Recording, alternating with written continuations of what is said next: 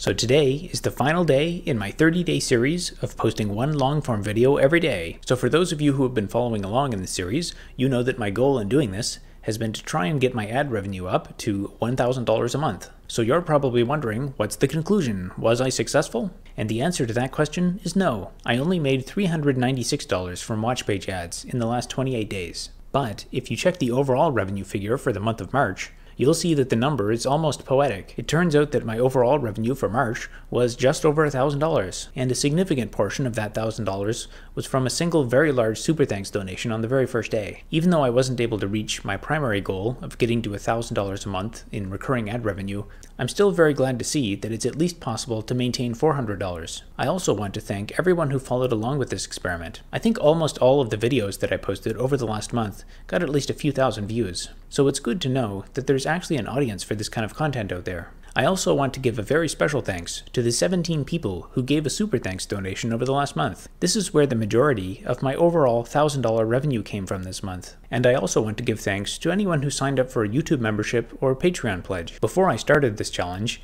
I think I only had about $50 in Patreon supporters. But now, along with the YouTube memberships, I think that's close to about $150. So together with the ad revenue, I think that makes around $500 a month a fairly realistic goal. Another interesting update that I don't think I mentioned yet is, after having my merch store up for I think as many as 3 years now, I finally got my first sale a few weeks ago. And I also got my second sale a few days ago. So if you're one of those two people, I'll work on getting your item shipped in the next few days. So at this point, it's worth asking what happens now and what am I doing with my life? So in terms of the future of this YouTube channel, I'm going to continue to post videos similar to the ones that I've posted over the last 30 days. Now I know that there's a really significant variety to the content that I've posted, but there's a lot of concepts that interest me that I want to talk about. Now I know that some people have said that they really don't like the business videos, but I don't just want to teach people about technology. I would also like to see more business-oriented engineering people in the world too. And in relation to the consulting stuff that I was doing before with businesses, I've almost come to view the YouTube content as an extension of that. Even though I said previously that I'm not actively pursuing new consulting contracts,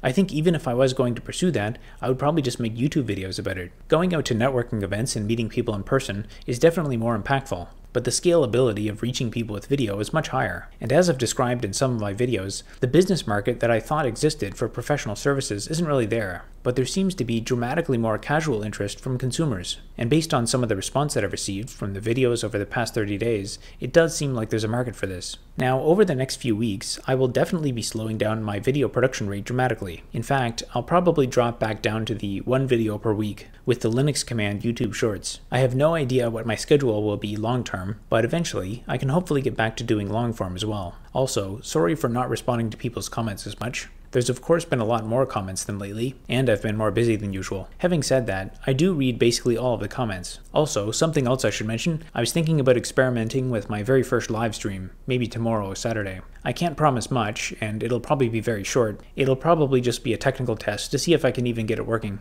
Overall, I'd say that I'm very glad that I did this experiment. Ideally, I would have taken a bit more time to polish the videos more, and maybe make them a bit longer, but I had a lot of ideas that were sitting in the back of my mind, and if I had have waited to do them perfectly, I probably never would have gotten around to doing them. Okay, now let's finish off with some notes about real-world stuff. So technically, I am still doing software development with one of my clients. Now, I said in the beginning of the series that this client paid me a bit, but he still owes me a bunch, and that has not changed, and I haven't talked to him at all over the last 30 days. So that's one of the things on my to-do list during my break period. And if he does pay and request a bit more work, then I'll be working on that for a while. And you might also be wondering, how's the renoviction situation going? So here's a letter that I'll read to you that I got through my mail slot the other day.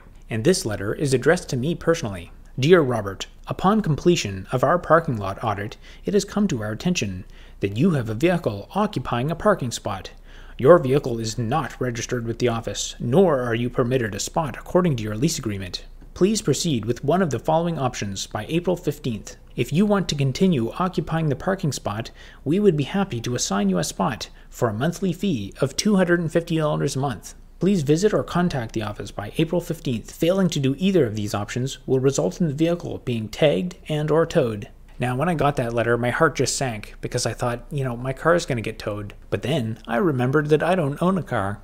Now, as for other happenings in the building, I don't believe that any additional tenants have gotten N13 eviction notices yet. However, I did go to a tenant meeting last night where they brought up the fact that apparently the building owner has applied for a permit to install dishwashers in 84 units, which is basically the entire building.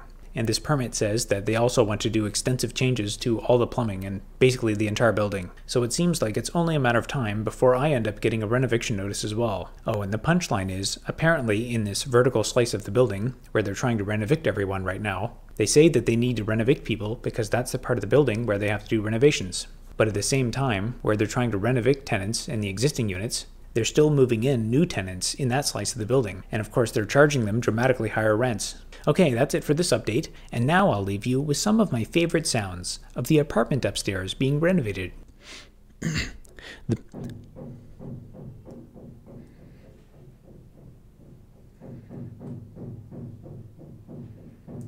Because now it means you have twice as many bosses.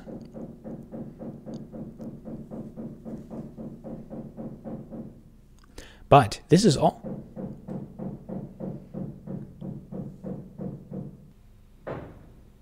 And as a bonus feature,